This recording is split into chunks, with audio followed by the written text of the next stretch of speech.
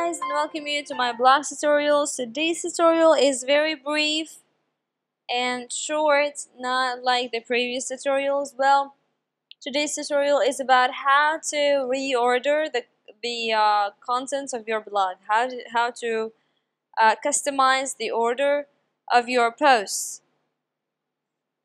So you may want a post to appear before the other one or to appear in the first place. So here is what we're gonna do. It's so simple.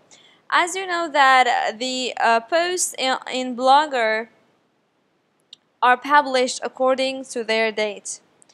So for example, you can see here June 21st, and then just below it you can see June 20, and then just below it you can see let's see another one, 17th of June. So yeah, now the idea is that if you want a post to appear in the first position, like before the others, all you need to do is that you change the date of publishing that post. And how to do that, here is how to do that. You go to your Blogger, go to your post, and then for example, let's say that we want to make this post comes before this one. So all we need to do is that we click on edit, and then from the left side we go to the date of publishing, like published on, and we change that date. Here it is 13th of June. So now let's make a date after that one. 30th of June, let's suppose July the 1st. So yeah, July the 1st, 2016. And then you click on done. After that, you just click on update. Now we turn to our blog and refresh the page. So yeah, as you can see, the Naked 3 palette review comes at the first place, and then this greeting message comes directly after it.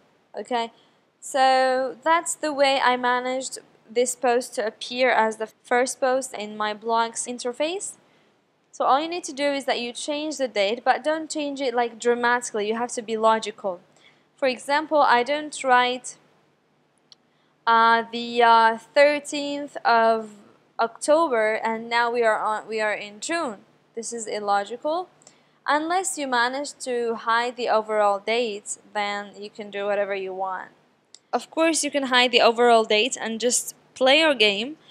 How to do that? You just go to layout on your blog, and then from this blog post you click here on edit, and then you just untick this box, okay, and then you click on save. After that and then of course click on save arrangements and just refresh your page to see the new changes. As you can see, there's no date here and people will have no idea on when exactly you've published that. But actually this is not professional. Having the date of each post is very recommended and professional, but are going to see when